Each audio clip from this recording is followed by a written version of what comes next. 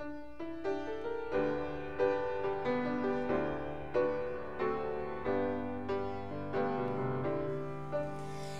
the sun does not shine in the morning, if the waters disappear from the sea, if the stars in the heavens should fall from above, I know Jesus will take care of me. If the nations rise up against nations, And there's conflict from sea to sea, when it seems the world can't stand another minute, I know Jesus will take care of me. He's a mighty big God. He created it all, and He knows what the future will be. So come what may, I'll not be afraid, for Jesus will take care of me. So come what may, I'll not be afraid, for Jesus will take care of me. Amen. Thank you. Let's begin tonight in Psalm. Thank you very much, all three of you. Psalm 19. And we'll move around this evening, and we'll let the men come down and join you this evening. Thank you for being in the Lord's house on Wednesday night, summertime. And it's good to be with God's people. I loved hearing you sing tonight. Love the offertory. And just to be here, that good song right there. Psalm 19. Well, this is my last lesson on this subject, and we're going to review just a moment. And then I mentioned Sunday. I'm here all the remainder of the year. I have not missed a Sunday this year. I don't plan to miss a Sunday this year. We'll see how that all works out. I'm not planning on going anywhere. I'll be here, but until September 1st, I have all the various men preaching for us beginning this Sunday. I'll be sitting right there saying amen, and I love it.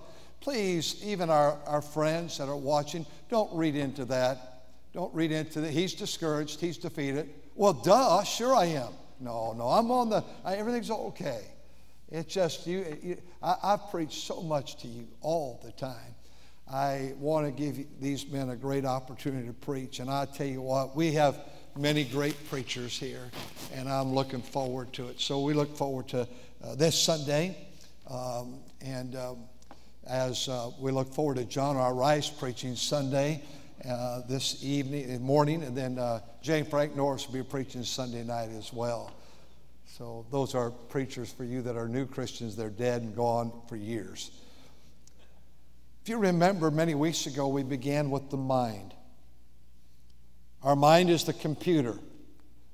Our mind is what needs to be protected, because whatever we put in here is going to come out. We found out that the mind is divided into three segments, and part of the segment, one segment, is the heart.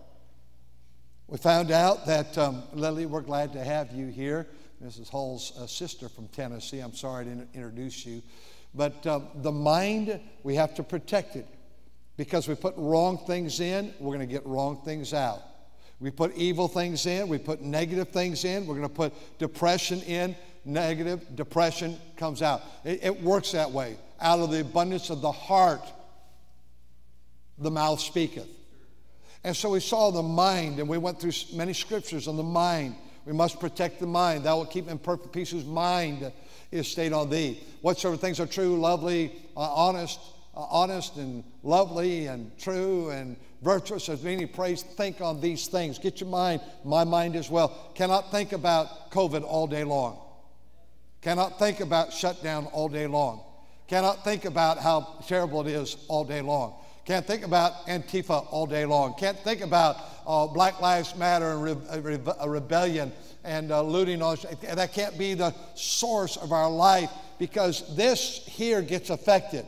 We found out that with Alzheimer's, we think so often the first thing to go is memory. That's the last to go. Judgment goes first. And when we begin to make wrong judgment calls, you're going down a path of destruction with your mind. And how important it is that we guard our mind. Put a watch on this mind. Guard the mind.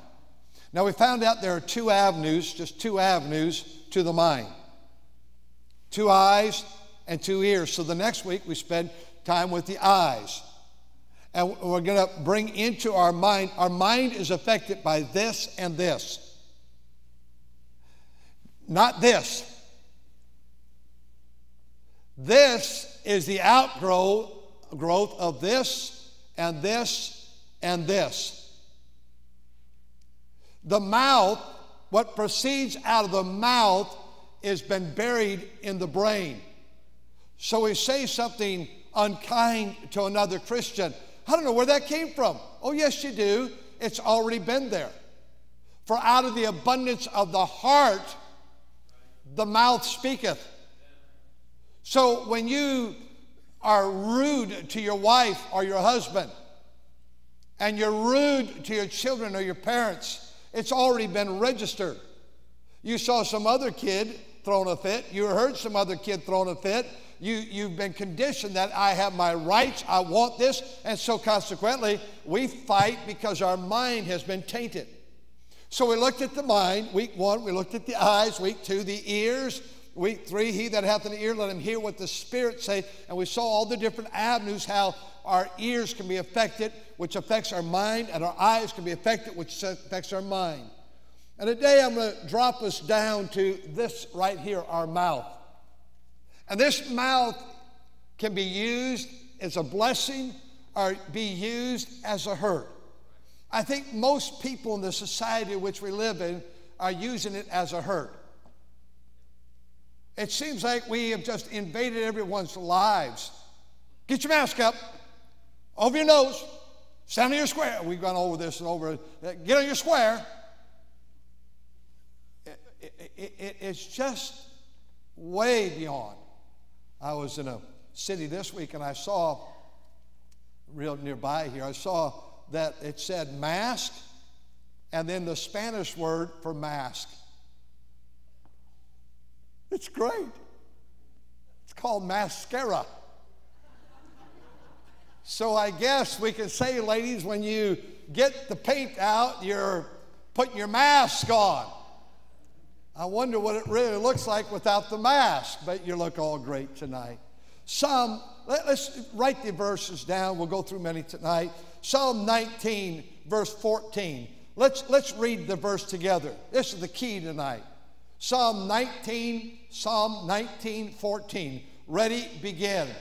Let the words of my mouth and the meditation of my heart be acceptable in thy sight, O Lord, my strength and my redeemer. If our words are not acceptable to those around us, they're not acceptable to God. And God is the one that makes we need to meet His criteria. Let the words of my mouth be acceptable. Our words need to be acceptable in His presence. Turn with me, and would you mark that verse? We may come back to it. Would you look at Psalm 141, please? Psalm 141. It's 150 Psalms, and we're in Psalm 141. It's taken me a long time to get there. 141, here we go. Psalm 141, and then let's take verse number 3. Let's read verse 3 together. Ready? Begin. Set a watch. I think that would be a good prayer. This verse and chapter 19, verse 14, every day. My words need to be acceptable words. My words, God, I want you to, that I will set a watch, O Lord, before my mouth. Not that God does it, I have to do this. Turn with me, if you will, to the book of Luke. Matthew, Mark, Luke. The book of Luke, and if you'll go with me to chapter 6. So we have the first verse that we looked at tonight. What is it? Psalm what? 19, verse? Psalm 19:14. Did you write it down? I'd like you to write it down tonight. This is not like a Sunday service. It's a class hour. Let the words of my mouth and the meditation of my heart be acceptable. Where's that found? Psalm 19, verse 14. That's Psalm 19:14. Anybody here born in 1914? I'm just taking a look. Brother Burcham, God bless you. Brother Burcham was 1914, and you'll be hearing him preach this month too. And then we looked at Psalm 141, verse 3. Say it together. Psalm 141, verse 3. And it says, set a watch, O my Lord, before my mouth. Keep the door of my lips. God will do that, but we must do it too. And now in Luke chapter 6, maybe perhaps in your devotion time, Bible time tomorrow, you could look at these three verses, be three great verses to learn to memorize over the next few weeks. We're going to get to the latter part of the verse, but let's go verse 45, and we'll begin where it says, a good man out of the good treasure of his heart. Let's read it together. Ready? Begin. A good man out of the good treasure of his heart bringeth forth that which is good.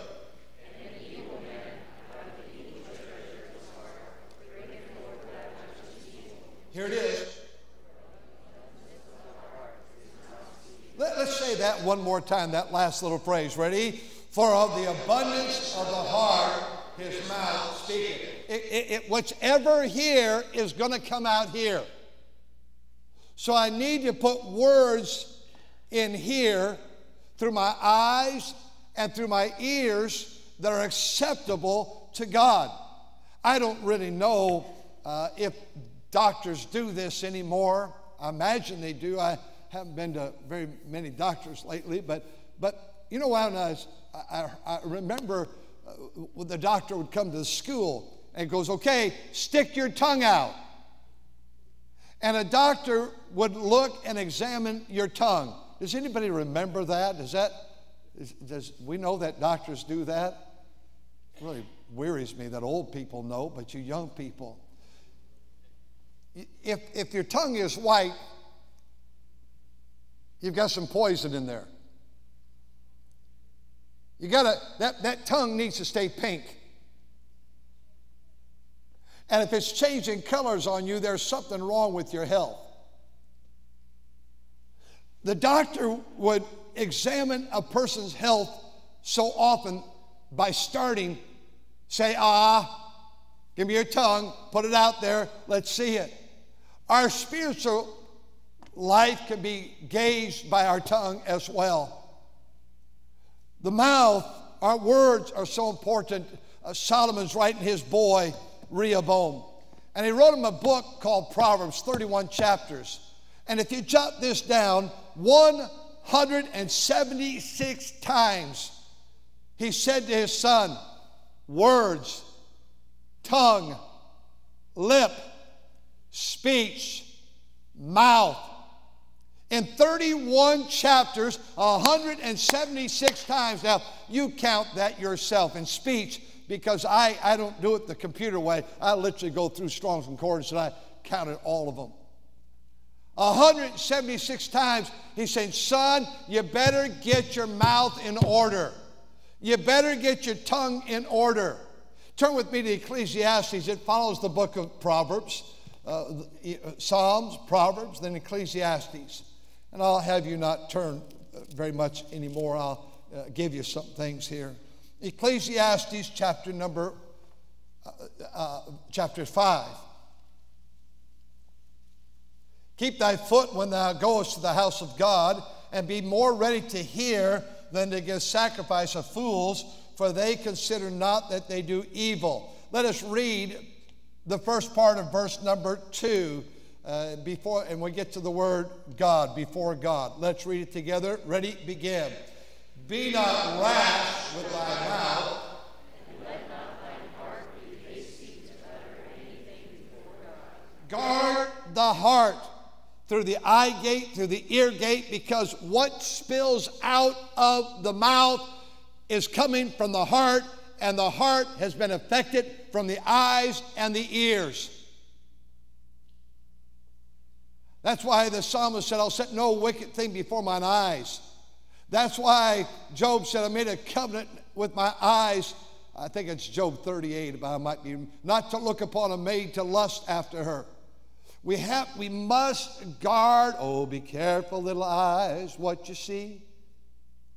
I tell you, in my prayer life, I try to always say, and I've heard you've said it before, so I won't go into deep, but Lord, I give you today my mind. I give you my eyes, I give you my ears, I give you my mouth, I give you my hands, I give you my feet, I give you my heart. Take my life, and I have the song, and I have it, take my life and let it be consecrated, Lord, to thee. I want God to have control of all of this.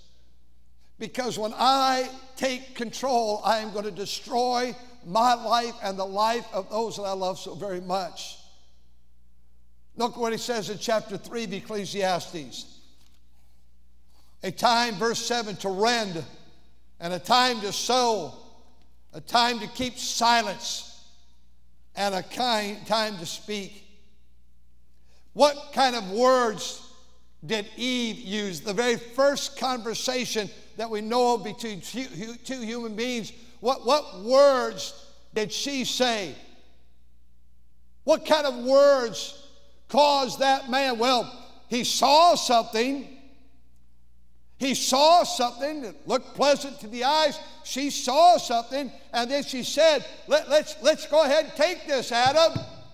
And he listened to his wife. Those were disloyal words. Those were disobedient words. But it all began when the eye gate and the ear gate was affected, and they began to speak some things, and all of a sudden he found out, and he noticed, he said, we are naked before God.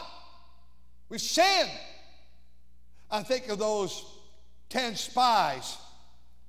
2 came back. They saw things. They heard things. They heard those giants. They saw those giants, but they didn't report on that. They saw the grapes of Escrow. And they said, it's a beautiful land. It's it's a walled city. It's going to be great. This is exactly what we need. It's already built for us. They saw an opportunity. They saw vegetation. They saw a city that could be conquered. And 10 came back and said, we're like grasshoppers. They're going to eat us alive. They eat people. Well, that was not true, but why? They put it in their mind how bad it was. They put it in their mind through their eye and through their ear. What kind of things do we bring into our mind today through our eye gate and our ear gate? Joseph had 10 brothers. Those 10 brothers went back, and with their words for 20-some years, they lied to their father. Those boys would be known as liars. Goliath's words were intimidating words. Haman's words were cruel words. He was a heathen. The prophet's words were rejected words and mocked words. Nehemiah's word was words of courage. Let us rise up and build. Let's do something about it. Positive words. Joshua and Caleb were courageous words. Jesus' words were forgiving words. Father, forgive them, for they know not what they do. It's been said that a loose tongue will always get its owner in tight places. We're going to have to guard the tongue with what we say. The surgeon came to the young man, and he was young. And he said to him, young man, your tongue is going to be removed. You're very young, but you have no option. If you want to live, we must remove your tongue. The cancer has got it so, is captured it, we must remove it. I had an aunt that was a preacher's wife for over 50-some years, and cancer invaded her life. And the same thing happened to her. Her tongue was removed. And you cannot speak without a tongue. The surgeon said, son, you're on the table. In just a few moments, we're going to put you under where you're going to be sleeping, and I'll perform the surgery. When you wake up, you'll never speak again. He said, young man, would you like to say one last statement or word or sentence? It will be the last you'll ever say. That young man realized that I'll never sing again. I'll never speak again. Now, he knew it, but it just became reality on that table. And he said, can I sing it for you, what I want to say? When this poor lisping, stammering tongue lies silent in the grave, I'll sing a nobler, sweeter song. I'll sing thy power to save. He sang for that doctor and those doctors and nurses that day. There is a fountain filled with blood drawn from Emmanuel's veins, and sinners plunge, lose all their guilty stains. Amen. Curtis Hudson made that song famous.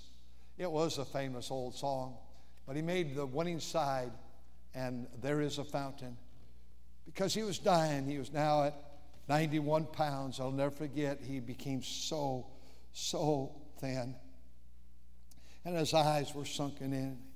At 61 years of age, he said, I'd like to sing. And his voice would crack. We have it on the radio, Brother Warrior, once in a while. There is a fountain filled with blood. I can hear him singing it right now. This tongue can be used to sing, to teach, to preach, and can encourage. But it can also be very hurtful. I wanted to go through, months ago, I had it all studied out for tonight, and I wouldn't have time. But I looked in the Bible, and I've looked up all these words, and I won't go through the references. But listen to these words when God speaks about the tongue. There's an angry tongue, a blasphemous tongue, a bitter tongue, a backbiting tongue, a despised tongue, an enticing tongue, and an exhortating tongue, a tongue, a flattering tongue, a false tongue, a feigned, which means you fake, a foolish tongue, a fearful tongue, a froward tongue, which is crooked. It's not straight. A good tongue, a gracious tongue, a grievous tongue, a hateful tongue, a lying tongue, a malicious tongue, a naughty tongue, a proven tongue, a pure tongue, a prayerful tongue, a righteous tongue, a reproved tongue, a sure tongue, snared tongue, smooth tongue, sweet tongue, soft tongue, truthful tongue, vain tongue, wholesome tongue, upright tongue. We live in a day where we use our tongue and our other tongue. Our fingers. I have never figured out how to use a computer. One day, if the Lord tarries and I die, it will be able to be said, I never used the internet one time to hurt someone. I don't know how this happened. I don't know where it happened. I wasn't smart when I became the pastor here, but I made a vow with God that I would never write to anyone a letter, a note that I would not want published. I would never write anyone a note. I just want to tell you a piece of my mind. I don't know why I never did it, and I'm not going to do it. And I've not had a conversation like that. I'm not going to do it. People come and go, and Pastor, you have it down there as well. Any pastor is watching, people come and go, but no one can say deliberately, Pastor tried to hurt me. Now, some folks may think that. I'm not going to use my life and this tongue and my fingers that God gave me to type something that will hurt someone else. I don't care about researching everybody else's life. Every time something comes out on the internet, I know, because before long, it just takes moments. It literally takes moments. And preachers, they're the best in all the world. But some of you dear preachers must just live on the computer, because I know when my phone starts lighting up or someone's sending me text messages that something's out there right now. Why would a preacher want to stay on the internet, and why would you want to mind someone else's business?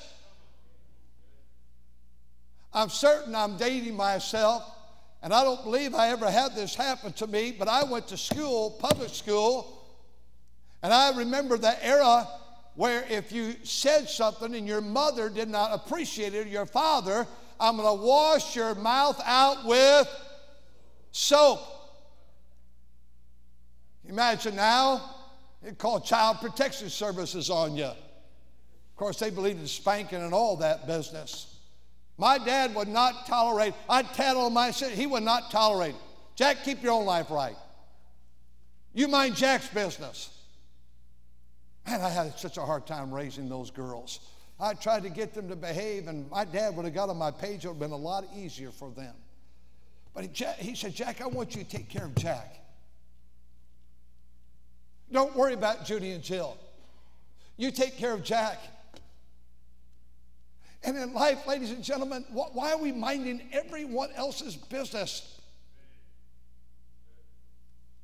I don't know what other Christians do, but the big thing nowadays is they're hiding something. Who would ever want to do that? Our mayor, last mayor, was a lawyer. And I said to the mayor and the chief of police, probably 5 years ago, 6 years ago, you must think we have a terrible church. I'm calling the police on. Something happens, I immediately report it. And I recall what they both said. No, Pastor, you have a great church, and it's a large church, but you're dealing with people, and we're in a messed up society. I don't know anybody that deliberately, now maybe there are, that would want to cover sin. I want to report whatever I have to report, but then I don't want to be the broadcasting. And do you know something? I'm glad I'm going to say this. Do you know that as a pastor of a church, most of the time, though we try to deal with sin properly and within the assembly, legally nowadays, you've got to be careful what you say to the assembly. Do you know that I cannot tell you who has COVID? Do you know I don't have the right to tell anybody else who has COVID? And I've found out some people through the last month or so that have it, and I have a small, short list, probably under 10. But you're not going to get that on me. I'm not going to tell you who it is, because I'm not supposed to tell it. Ah, he's covering sin. No, I'm not covering sin. I'm covering COVID. We're going to have to be careful to slander people and hurt people.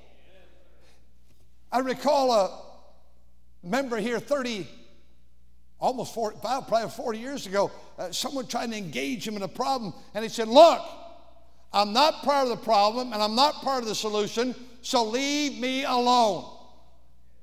I never forgot when he said that. I'm not part of the problem, I'm not part of the solution, so leave me alone.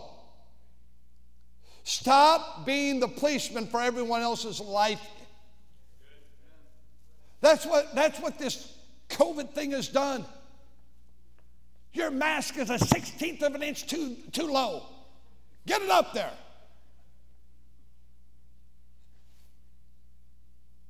Meanwhile, every restaurant you go to, they can have dogs there sneezing and coughing and barking all over you, walking past you, shaking themselves, and fur flying everywhere. That's real healthy. But we got our mask on, and I saw a dog recently with the mask on. Ay, ay, ay, ay. Some suggestions. I'd like you to write them down, that we're out of time. 1, silence your words. Silence your words. There are too many busybodies today, too many people that want to talk. Set a watch on your mouth, on your fingers. Silence your words. Secondly, sweet words. Sweet words. Kind words. Respectful words. Encouraging words. What's the first words? What kind of words were they? Silence. What kind of words? Silence your words. 2, what's the second one? Sweet words. 3, spiritual words. What's the first one? Silence. What's the second one? What's the third? Spiritual words. Even in our churches, we need to have spiritual words. Spiritual words, scriptural words.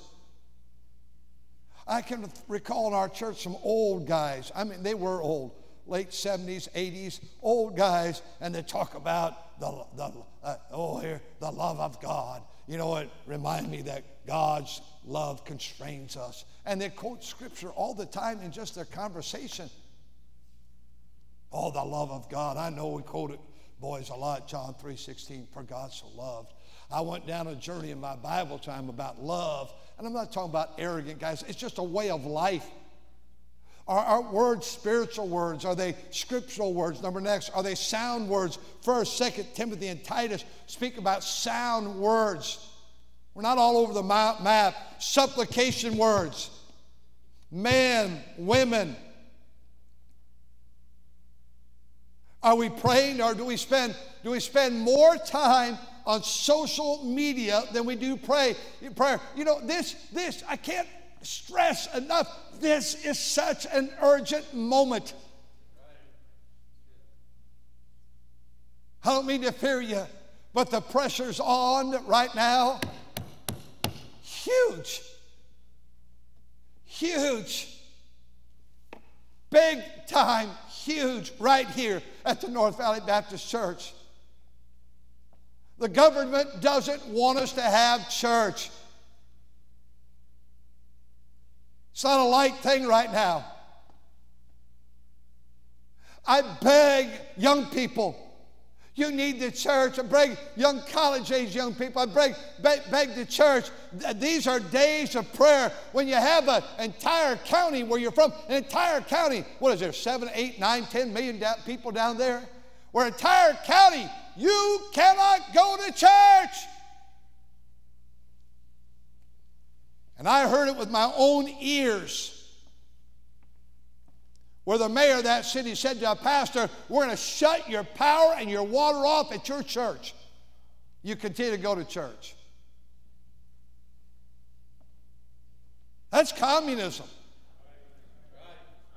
When a Supreme Court says Amendment 1 does not work for churches, read it for yourself. You don't have to go to get a law degree from Harvard. No law.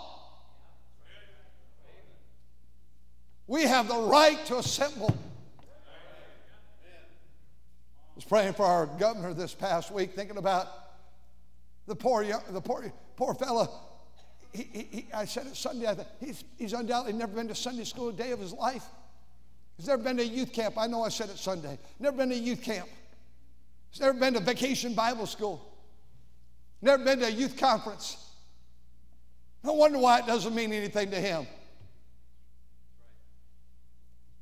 I'm thinking about sovereign words, which we have a sovereign. We have a God who's King Jesus. Sing them over again to me.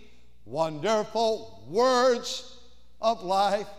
When you put music from your ear and you're reading it from here and you're singing to God and you're putting it in your heart, you're going to be singing all the time. There's within my heart a melody.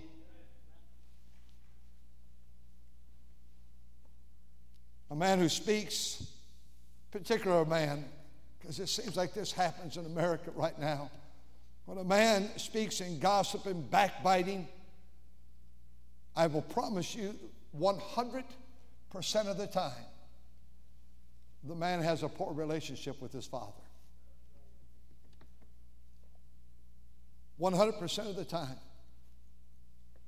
Now, I'm not saying you had a good relationship, but you have to get victory over that failure of your dad. Where he walked out, or the war took him, or death took him, or whatever it may have been. And if you're not careful, you spend your life from bitterness. We must recognize that battle must be won first, or we'll wind up hurting people. We become narcissistic. We become cruel, become hateful. And for us, those that are watching tonight, if you're without Christ, the only hope you have is Jesus Christ. He wants to save your soul. He reached down and saved my soul 15 minutes from here. So many years ago, so many decades ago, I have failed him and I've shamed his name, I know. But he has never failed me. Tonight, you need to, whether you're listening online or whether you're here, turn to Christ. Our heads are bowed and eyes are closed. Our Father, tonight, help us to realize that out of the abundance of the heart, the mouth speaketh. What's in our mind, we're going to speak it. And I pray that as the invitation song is being played, I pray that, God, this altar will be used for prayer. Brother Cooper comes, the pianist plays. Let's stand to our feet if you would. The altar is now open if you'd like to come pray. What a convicting message tonight. I remember reading the illustration where a man took a pillow full of feathers and he took it and shook it, and the feathers were caught by the wind, and he told the young man next to him, said, those are like words that you speak. Once they're spoken, you never gather them again. God's put your heart tonight. Why don't you come and speak to the Lord? The altar is open. What a good night to pray. Wednesday night's prayer meeting night. Like never before, the preacher emphasized that we need to spend time in prayer. This is our opportunity. Why don't you come pray? Pray. Pray for your church. Pray for our city. Pray for our country. Pray for lost souls that need the gospel. Maybe the Holy Spirit of God convicted you tonight, specifically spoke to your heart about a few things. Why don't you come and do business with the Lord tonight? I promise you this, you'll not regret obeying God. When God spoke to your heart, you come. And you'll be glad to leave saying, I did what God asked me to do. What about it? The altar is open this evening. You come.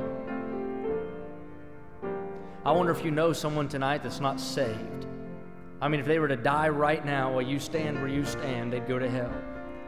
All of us know somebody like that, but let me ask you this. When's the last time you prayed for their soul? I mean, you really begged God to do a work in their life to save them. I wonder if you'd step out now and come pray for a lost person that you want to see get saved. Now, you might pray and they might not get saved, but at least you're able to stand at the judgment seat and say, you know what, I prayed for their soul. If you have someone like that, you come. That's good, you come. Altar's still open. Still time to come.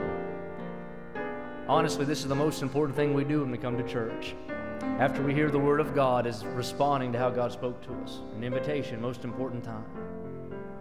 Folks are praying. I'll pray here. You pray in your pew. If you're down here kneeling, you stay there and pray as long as you need to. If you need to still come, you can step out and come as I pray. Some folks are still making their way down. That's fine. Lord, I pray that you please bless our invitation tonight. Thank you for the Bible. Thank you for the scriptures that were given tonight and the truth that was presented. Thank you for speaking to us. Lord, I'm glad that you still speak to us in these days. I pray that we wouldn't silence your voice, that we wouldn't shun your voice, that we wouldn't close our ears nor our heart to your voice. I pray you'd help us to respond to the Word of God.